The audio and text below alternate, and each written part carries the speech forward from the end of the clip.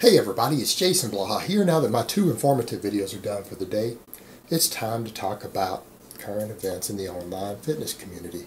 So let me put on my +5 hat of weaponsmithing, work on skilling up my crafting a little bit, and let's talk about Phil Heath. Because everyone's going, Jason, why don't you talk about Phil Heath? He had a hernia.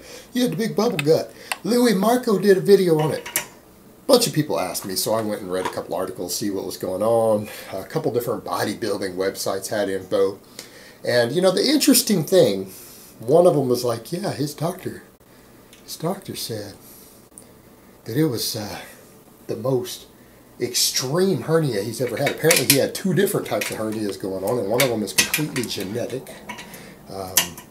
But a bunch of the people in there were talking about it in the comments, and even the writer of the article said we should have even more respect for him now. Wait, let me get this straight.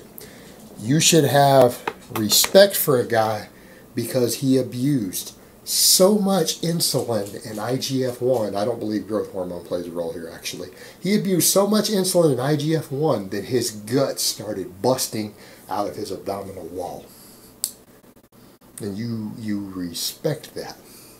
You know what? I respect this dude who used to live in my old neighborhood who smoked so much crack that he passed out from it. Normally it's a stimulant. He passed out in the middle of the road. I respect that. Because, you know, there are people who take drug abuse to one level, and then there's people who take drug abuse up to a whole nother level. And you have to respect those people, right? Like, basically, if someone is willing to abuse drugs until their guts start busting out of their abdominal wall like a big alien, because they had those alien babies. You guys remember the first alien with a little thing pushing out of the guy's stomach, and, you know, everyone's screaming. And that's almost what it's like. They got these big alien bellies ready to rupture from all their absurd amount of drug abuse. And we're supposed to respect this because it shows his pain threshold, the amount of pain he can handle to just keep abusing this stuff and just keep injecting it, knowing it's getting worse and worse and worse, and he's getting that bigger alien belly, and it's painful because he's got a hernia due to his genetics. That you got to respect that, because that's a guy who's committed to his drug abuse, right? That's a guy who is committed to his drug abuse when he is in excruciating pain from it. And he keeps going. He's like, I don't care if I die. I don't care if my guts bust out everywhere all over the floor. I don't care. I'm committed to abusing these drugs. That's basically what we're supposed to respect. I'm starting to think people who obsess over bodybuilding really have their priorities in life mixed up. I'm just going to say. Guy's got a hernia. That's the other thing too. You know, the doctor said it was genetic. That it was genetic. I thought bodybuilding was all about genetics. So you're telling me he doesn't have the genetics to abuse the kind of drugs that he abuses without his guts busted out of his abdominal wall? Well, how's the guy winning these Olympias when he clearly has a gene that said genetics is not good for bodybuilding? I mean, that would kill you without surgery. But yeah, apparently 4 inches. 4 inches of the guy's intestine had come through his belly button hole, and that's the reason apparently his belly button looked like a big fist. Sticking out of his big, enormous alien belly. You know, and at a certain point, you got to go, why are people watching this crap? All right, I'm not big on the aesthetics thing, but I do get it. I do understand, due to classic art and everything, people say, you know what, I want to be aesthetic like a Greek statue. I want that classic look because it's attractive. Women like it. Other men respect it. All right, I get that. I'm not big on chasing the aesthetics thing. It's not my gig. But I get it. I get that. That makes sense. I understand it because it's about commanding respect, having a certain look, wanting to be a piece of art. I can appreciate that. Even if it's not my gig, I can understand that from an artistic perspective. But these guys aren't artistic. They look like a Picasso. Do any of these guys today look anything like a Greek statue? Do any of these guys look anything remotely attractive or aesthetic or a well-proportioned attractive body in any way? No. They look like freaks pumped full of oil with massive guts. They've got massive guts. They got massive guts. And people are still pretending like this is something they care about, like this is something people should be interested in. And even a lot of them, there's some of these guys, people are like, well, this guy doesn't have the big gut. Yeah, he does. It's just smaller than the others. It's just smaller than the others. And I believe the cause is actually visceral fat from the insulin and IGF-1 they use. I think that's what's causing it. It's not just the food. Some people are like, what's the amount of food they're eating? Well, they fasted for one day. You're saying that bubble gut will go away. Why did they have it on contest time? Food doesn't stay in your gut permanently.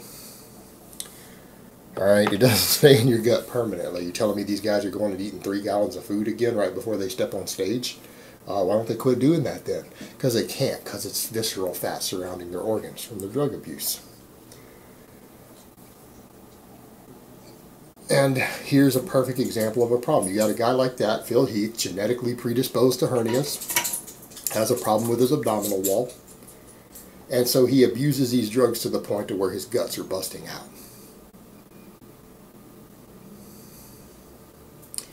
I suppose that's newsworthy, but at a certain point you got to step back and go, well, you know, because this is a genetic problem with your abdominal wall, this is going to reoccur again. And because you've continued to abuse all of these substances, it's going to get worse and worse. It may not ever go away. Maybe you could diet it down and come off all the drugs, but you have to quit. At a certain point, you got to look at the guy and go, do you want your abdominal wall to be destroyed? You want more rips in it? You want to just rip it wide open? Is that what you want to do? It's time for you to quit. Alright guys, but you know how I've called several others in the past. Phil Heath has to quit. If he keeps competing after he already has this enormous pregnant gut, he has an enormous belly. You know, people try to accuse me of having a gut. I got a flat stomach. I don't know what you guys are talking about. I don't look like that. I don't have a gut. I don't have something that pokes out past my chest. These guys do even with mine.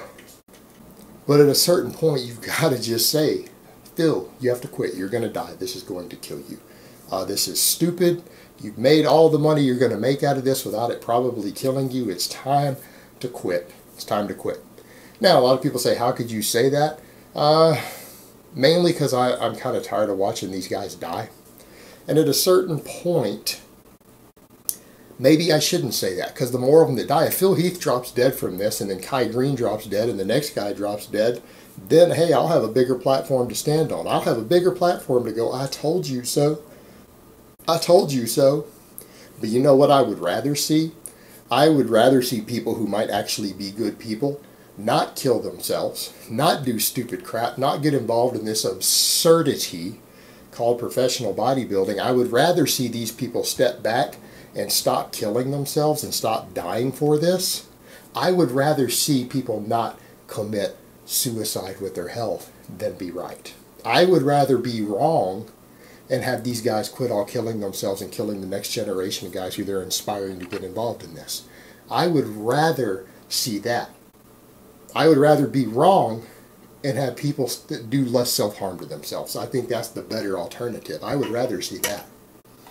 That's what I want. Because people say, what do you want? What's the point of this? Well, what I want is for some people to start listening.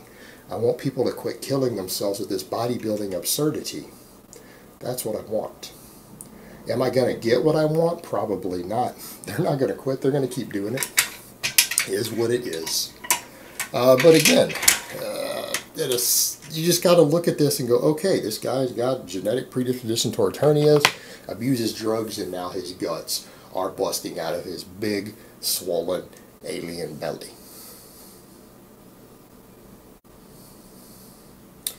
When are they going to stop rewarding alien bellies? When are they going to take this and say, okay, we realize this has turned into a total freak show. It's stupid. Our guys are dying.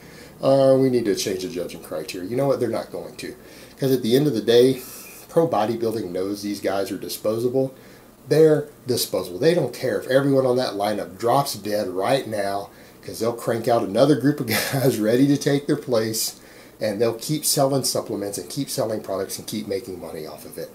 Because that's all it's about. It's about selling garbage products and using these guys, pretending like these products help these guys get their size and everything else that they have, when they didn't. The supplements didn't do any of it. It's all drugs, all genetics, that's it, nothing else. And sight enhancement and all this other stuff. The over-the-counter products these people are selling do not contribute even 1%. But they don't care. They don't care if they all drop dead. It doesn't matter, because it's still selling products.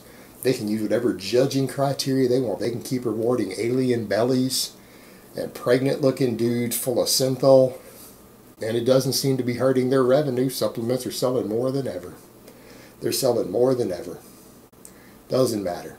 It doesn't matter how many of these guys drop dead. They don't care as long as they keep selling protein powder and creatine. Who cares, right? That's how the companies see it who sponsor all of this. So it's not going to change. Alright guys, but that's really all I have to say on that today. I hope it's been informative, and I will talk to you guys next time.